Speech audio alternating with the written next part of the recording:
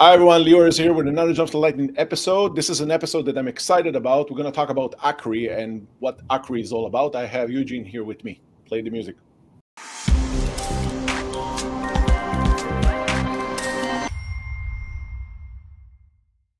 Hi everyone, Lior is here with another Jumpstart Lightning episode, and today we're going to talk about the topic that I'm excited about because I've been playing around with this. I don't know a lot about it, but I did start doing some stuff with that. And I have Eugene with me. Eugene, how are you doing? Good. How are you? I'm doing good. You and I have been talking about this, and this is part of the extended series that we're doing around AKS Edge Essentials, and Akri has been part of that.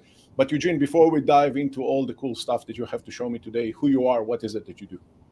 Yeah, so hi, my name is Eugene. I'm a product manager under Azure Edge Platform, and I'm working on a bunch of open source initiatives for Akri. Eugene, recently I moved into the same organization as you are under the Edge platform. Yeah, and it's been exciting. It's been exciting. I've been seeing a lot of things happening, and one of those things is Akri. And let me tell you a story here for a second. When Akri came out, I remember that that email that came out with some, like an internal announcements around Akri. That was, I don't even remember if it was in the alpha version or 0.1. But I remember looking at this and I was like, that's interesting that now I can look at cameras the same way as I can look at Kubernetes resources. And that was back then. It was when we were starting to thinking about some of the VNext stuff that we are working on in the Jumpstart. And I was like, that's going to be interesting down the line in the future. And here we are. Yeah, it's crazy because, we've talked about Kubernetes at the heavy edge, with servers and HCI. And we also talked about the light edge with Windows IoT PCs. And now we're kind of trying to address the tiny edge space. Yeah. And this tiny edge notion is really, it's an interesting term. I remember talking about this with, with Francisco, one of your colleagues, when we did the previous episodes of AKS Edge Essentials. And I remember this term tiny edge. So educate me, what does tiny edge really means? So tiny edge is really, think of like IoT leaf devices. So you can think of sensors, actuators, cameras, things like that, where they're too small and too locked down to actually run Kubernetes on them today. Okay, so today we're here to talk about Akri, right? So educate me what Akri is all about, because this is super interesting stuff. Yeah, totally. So Akri, which it actually means edge in Greek, but it can also be read as an acronym for a Kubernetes resource interface. And what Akri does is it provides an abstraction layer that removes the work of finding and monitoring the availability of these tiny edge devices for you. So it's currently a CNCF sandbox project, meaning it's all open source. Yeah, it's it's kind of a nice coincidence. The acronym fits into what it is. That never happened, so that's kind of cool. So this is all about taking those devices, right, that you never thought that you will have some sort of a digital representation of those devices inside a larger platform, I want to say, or an orchestrator like Kubernetes, and bring those into that, right? Exactly. So yeah, Akri will just run as simple little pods on your cluster, and it uses these protocols that the IoT leaf devices speak. So for example, like we have OPC UA, ONVIF, and UDEV, and these protocols will allow you to bridge these devices to your cluster as resources. And what is it that I can do with those devices? Like why would I want to bring those cameras and those sensors as a representation objects inside or represented objects inside Kubernetes? Yeah, so I feel like a lot of people are moving towards Kubernetes as like the workload orchestrator these days. And because we didn't have a way to address, these tiny edge devices, it was really difficult to deploy workloads on them using Kubernetes. But if you use Akri, you'll have these as resources, and our brokers will actually allow you to connect to those devices so you can use whatever information, video stream, whatever it is on your applications. And I have another question for you, Eugene. I know that you're going to show me some, I always love to see some architecture diagrams, and I know that you have those for me and also a cool demo. I wanted to ask you, when we're talking about Kubernetes, a lot of the time it's coming with the, just kind of with the notion or with the relations to the developer community. How, like, what is it that we're seeing with Akri and the developer community, the potential there? Can you maybe share this a bit with me? I'm curious about that one specifically. Yeah, absolutely. So obviously there's a lot of different protocols out there for these IoT leaf devices, right? Mhm. And the exciting thing about open source community is that, anyone out there can contribute to this project. And so it's really designed with the extensibility in mind. So anyone can use our custom templates for creating new discovery handlers for your own protocols and brokers as well. All right, got it. Okay, show me some good stuff with with some architecture, and I know that you have a demo for me as well. Yes. So this is like an overview of the Akri architecture, and there are kind of five main components that you should know about. So on the right here, you see the configuration, and the configuration is our first custom resource definition. And this is where you kind of tell Akri what kind of devices you want to look for.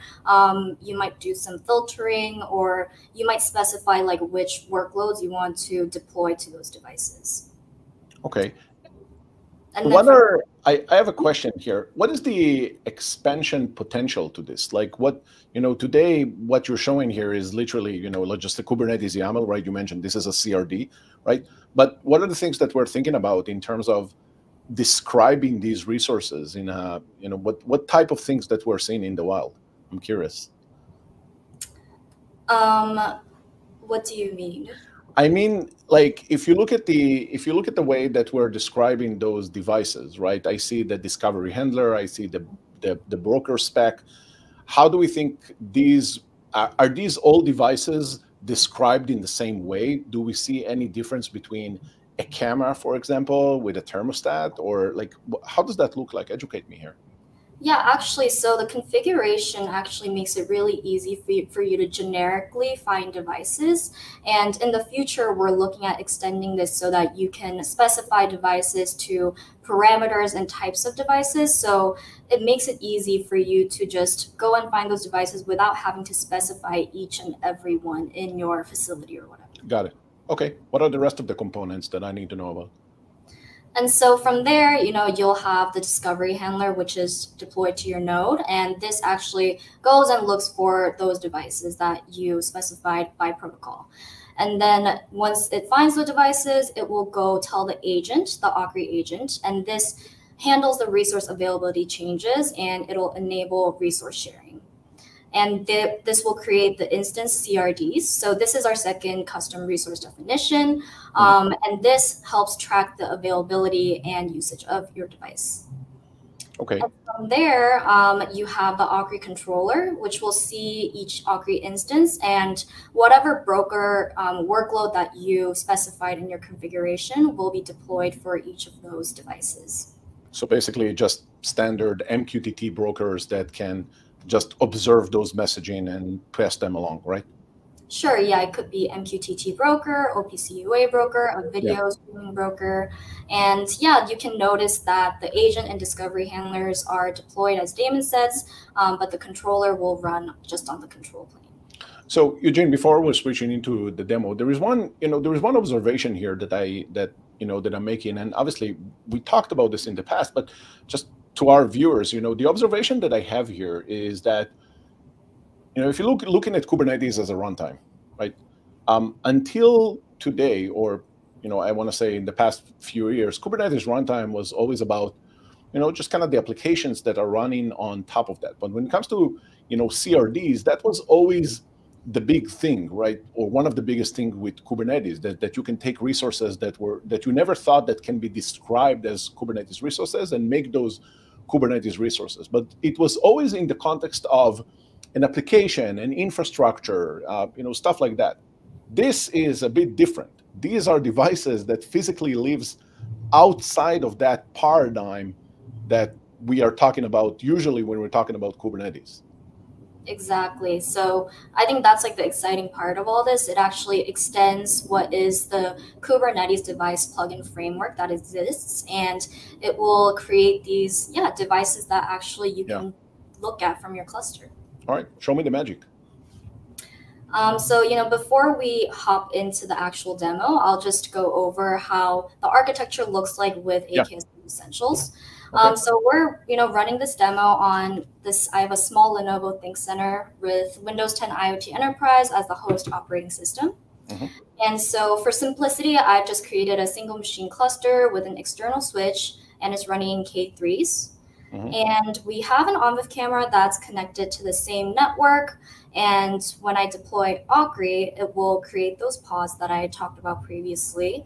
And the Akri instance, will be created for our discovered device, and the broker will be deployed as well automatically. Very cool. All right. Then we deploy the Edge AI inferencing workload, which is just basically an HTTP server, and it receives a frame base64 encoded, and it'll run a tiny YOLO v3 model and return the results with the accuracy, the labels, and bounding box coordinates. Okay. All right. Let's see the rest of it. Yeah, and then finally, we'll have a Linux container that's just running a simple Flask app with OpenCV, and it'll connect to the camera, which is discovered using RTSP. And for each frame, it'll send the frame to the model, which will receive the inference results and show it in the web page. And you can see that this web page, can be accessed directly from the Windows host OS using our browser. Very cool. Tons of potential with these type of use cases, and obviously you mentioned few acronyms here, so we're going to link few links in the description below, so people can educate themselves, like what these protocols and what is ONVIF really means. But I'm excited about this. Awesome. So now I'll just get into the actual demo. So first, let me just show you, I have this ONVIF device manager, which is just running on my host OS, and this is able to discover any ONVIF cameras that's on your network. Mm-hmm. And so here you can check that it's working, and I'm waving to it right here. And cool. so now I have a K3s cluster running already, and what I've done here is I've opened up the port for web service dynamic discovery, which is 3072 for our ONVIF camera. Yep. And now what I'm going to do is I'm going to use a Helm chart to install Akri. So here I'm just passing in the parameters. So I'm enabling ONVIF discovery, and I'm saying I'm just going to discover one camera for today. And this broker, ONVIF video broker, is what I want to deploy for each of those instances. So we're going to deploy this. Just a simple Helm deployment. And you will see that our agent controller and discovery handlers are running. And now you can also see our configuration resource right here. You can see the capacity is 1. And now let's see if our camera has been discovered. So this is the instance which describes and the availability and like which node it's on currently. So let's pause for a moment here and make sure that our viewers understand what we're looking at. The last line that you put, like the kubectl will get Akri, that is something that is available because of the CRD, right? That's the resource. And you are literally now describing a camera that you just kind of wave at, and that's what we're seeing here. That's a resource. Yeah, it's just like as easy as like kube control get pod, you can do kube control get Akri and see your devices. All right. And so now we're going to just apply the Edge AI model that I talked about as a normal, Kubernetes deployment. So this has been deployed. Let's just check that it's running. So it's running. And now I'm going to get the service. So we have our external IPM port of the service that we've created. And I'm going to go into the video app, and I'm going to copy and paste the IP into our source service of the app.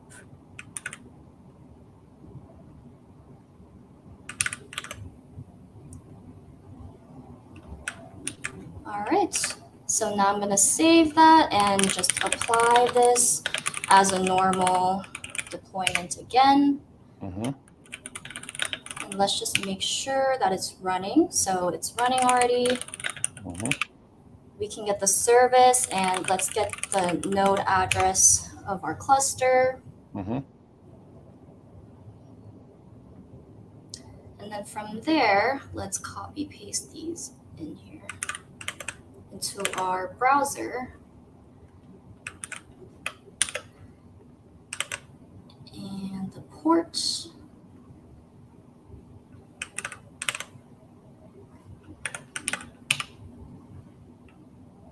and voila, you can see the bottle and vase are being inferenced, and it's a bit laggy, but let's see if I put a cup here, it might pick up that it's a cup. There we go.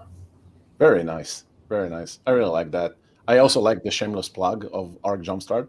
Thank you for that. Yes, of course. Yes, but this is super impressive. You know, it was something very kind of easy to show, but there is a lot of logic and a lot of brain that goes around this stuff. And I think that the ML piece, right, that model that you're showing right now, and thank you for that demo, Eugene. This ML piece that you just showed, I think that this is where, you know, the potential starting to unveil. You know, the fact that we were able to discover that resource, right, that camera, that's just a vessel. That's just means to an end, right? Because just having a resource that is a camera, that's just the first step. It's what you do with that, and that's what you just showed me. That's really impressive. Yeah, and I think, this extends to other scenarios as well.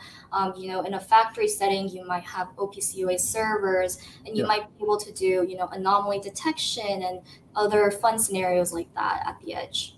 Yeah, I also thinking about, for example, like a retail store or a restaurant or something like that, then you have camera, and then you have like facial recognition or emotion recognitions, stuff like that. It's definitely something that I see a lot of potential in. Eugene, thank you so much for joining me for this episode. This was a super fun episode, and for the Jumpstart viewers, thank you so much for watching. As you can see, a lot of cool stuff are coming, and this is part of the AKS Edge Essentials extended series. So again, make sure to like and subscribe, because why not? And Eugene, thank you so much for joining me again. Thank you for having me. And we're gonna see you next time.